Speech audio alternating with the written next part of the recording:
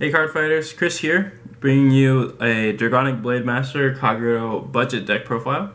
So going straight into the grade 3s. We're going to run 4 Dragonic Blademaster.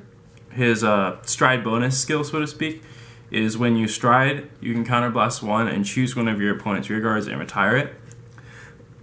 So this is kind of the crux of the deck. We're just going to continually retire your opponent's rear guards so they have no field. And the Generation Break 2 is if you have more rear guards than the opponent, then you get plus 5,000 and a crit, which is great for pressuring your opponent in that end game.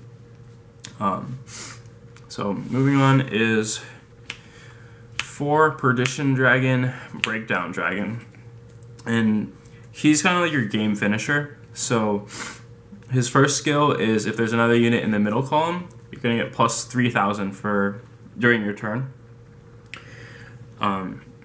So that's good for, when he's in Legion, he's going to hit 23 by himself, so you don't always need a booster to make him hit good numbers. And then his Legion skill is really the game finisher of the deck, is you counterblast 3, and then you can retire a column.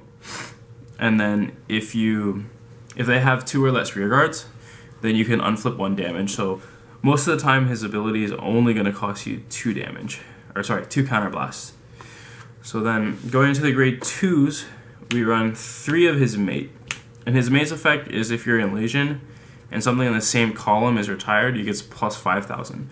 So, when you ride over him to go for the late game, use his effect, you're going to get plus 10,000 when you retire a column with him. So I'll help you push for those numbers. And then we run 4 Twilight Arrow Dragon. The skill is at Generation Break 1. When it attacks and it's boosted, you need to counterblast 1 and you can choose an opponent's unit and retire it. So this is good just to get some cheap retires and help control your opponent's field if they're going too crazy. And lastly, we run 4 of the Generation Break 1 12k attackers. And we run them just for a little consistency. There's some 6k grade 1s in the deck. And it can even go in front of the draw triggers just to make some pretty easy columns. And then grade 1s, run 4 of the new perfect guards to keep your damage unflipped, so you can just keep retiring your opponent's field. Leave them with nothing is the goal. And then we run 4 of the Stride Fodder Lava Flow Dragon. So this card gets plus 2 grade when you use it to stride, so it counts as a grade 3, which means all you need is this to stride. And then its other effect is when you call it to rear guard, you can reveal a grade 3, and then search your deck for Dragonic Blademaster and put it into your hand, and then you discard a card. So you don't have to discard whatever grade 3 you revealed, which is good because sometimes you want to keep that grade 3 as stride fodder. So not only is this to help us continually stride, but also to ensure that we're riding Dragonic Blademaster first to control the field, and then set up for the final turn where we ride Breakdown Dragon. So next we run 2 of Dragon Monk Gokyuru. And this is another final turn booster type card, because at Generation Break 1, when your opponent's unit is retired, it gets plus 5,000. So if you do the Wombo combo where you use Breakdown skill twice to retire 2 columns, he's going to get plus 20, which is going to be super hard to guard. And speaking of the Wombo combo, you're going to use Energy Flame Aethonic to help you do that. And his effect is you put him into the soul, or when he's on rear guard, you put him into the soul when you retire a unit and you unflip 2 damage. So that's going to help you do Breakdown skill, because that skill, using that twice would technically cost you 6 counterblasts, which isn't really possible. So you need him to help you unflip and use that skill more than once. And our starter is Red Pulse Draco Kid. We use him to ensure that we're going to get Dragonic Blademaster first, as well as searching for a grade 3 we can use for stride fodder. Just keep up those strides. And finally, triggers.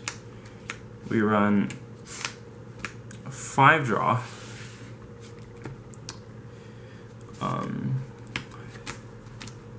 5 crit. Oops. And 2 stand. And the reason we run the stand is not only to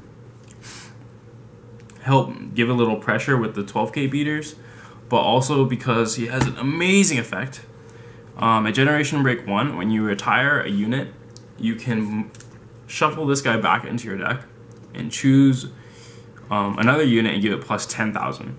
So this is another like final turn push type card, and it can bump your 12k attackers up to 22 by itself, which is huge. And one thing to note is if you retire 2 units, like with breakdown skill, you can't activate this effect twice before it gets shuffled back. You can only do it once. And then lastly, obviously, is going to be 4 heals. And then going into the generation zone, stride units, we're going to do 4 root flares. And for those that don't know his skill, is it's an activate, choose a copy of root flare and flip him face up. And then hold on.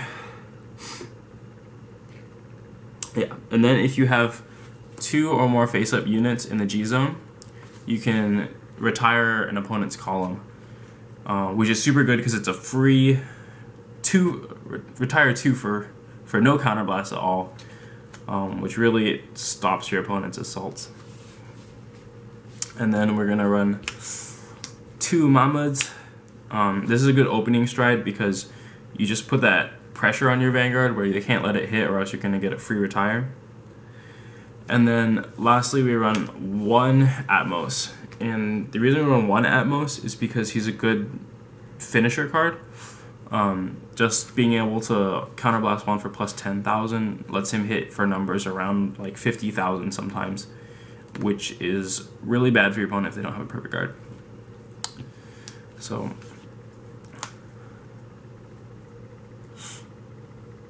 should that be it? Or do I need to do an outro?